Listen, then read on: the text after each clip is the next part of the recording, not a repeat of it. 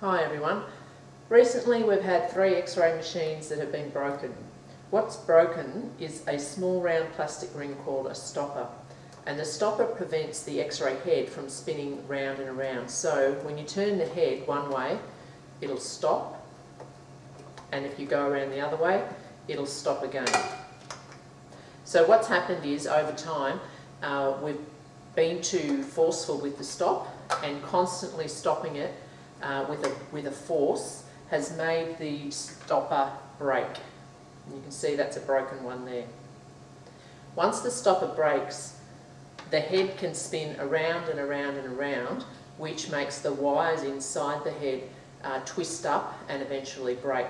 Now the wires themselves can't be replaced, the whole arm has to be replaced. So that becomes a really expensive exercise.